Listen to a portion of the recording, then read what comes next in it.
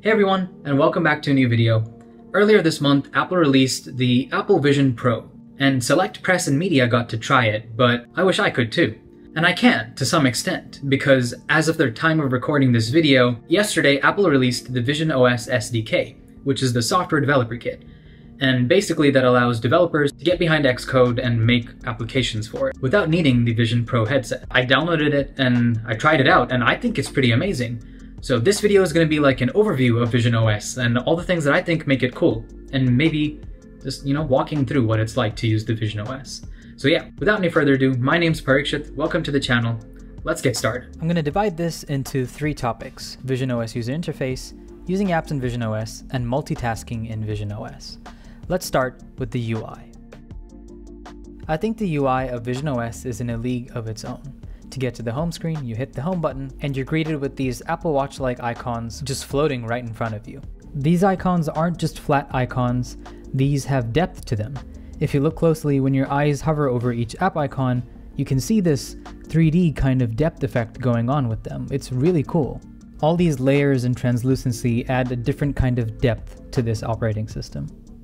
Now, just like on iPhone, iPad, and Mac, you've got a control center. It's that blue dot that will stick around no matter where you're looking, and you can go to the home screen, change your environment, open up Control Center, or check your notifications.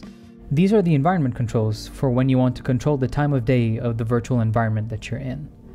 This is your Control Center. You've got options like Do Not Disturb, your regular Wi-Fi, Bluetooth, and airplane mode, and also an option to toggle guest user mode, so a friend can demo the Vision Pro without seeing your personal data. You've also got options for changing your text size and also activating AirDrop. Now, next to that, you'll find the Spotlight search icon, which works just like it does on macOS, iPadOS, and iOS. Type in whatever you want to look for, and if it isn't there, you can just browse for it on the web. For example, here, let me open up my channel, and we can start talking about using apps in VisionOS. Now, this is Safari on VisionOS. Now, you've probably noticed that this is loading the mobile pages, and they look kind of ugly on this big screen. But just like on iPadOS, you can change this to load the desktop version of the site. Now, let's head over to apple.com, and I will show you how you can resize these windows and move them around your space however you want to. Beneath every open window in VisionOS, you'll find three tab bars. The cross icon closes the app, the bar lets you move the app icon around your space and place it wherever you want, and on the bottom right hand side, you'll find this little curve which allows you to expand the window or shrink it down to whatever size you want it to be. Let's close Safari and try another app. Let's open Freeform. Freeform is just like it is on iPadOS, macOS, iOS, you get the whole deal. So yeah, you can use this as like an open drawing space to just sketch whatever you want. So you could come back, I don't know, like an hour later and have created a masterpiece like this, which you can move off to the side, and again, press X to close your windows, and hit the home button, and there's your home screen again. Now on the left side of the home screen, you'll notice there's this bar that says Apps, People, so you can contact people on FaceTime, and Environments. Now this isn't working on the VisionOS 1 Beta SDK at the moment, but basically you can select this and it will immerse you into the environment that you've selected. Oh yeah, and don't fret, Siri is still here for you. Lastly, I want to talk about multitasking in VisionOS. I think that this has been wonderfully built.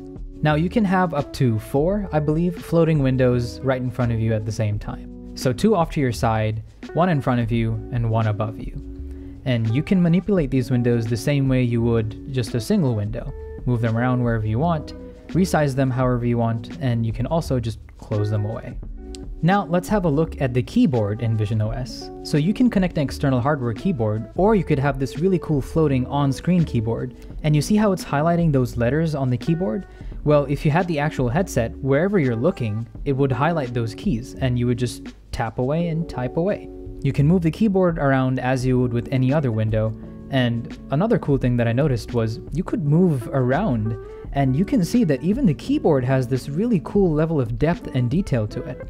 And of course, it has an emoji section for you to type out emojis as well.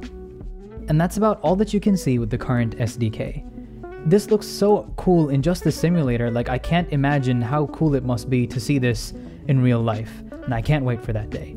Thank you so much for watching this video. hit that like button if you found this helpful and pretty cool, and hit that subscribe button, because I'm going to be uploading more.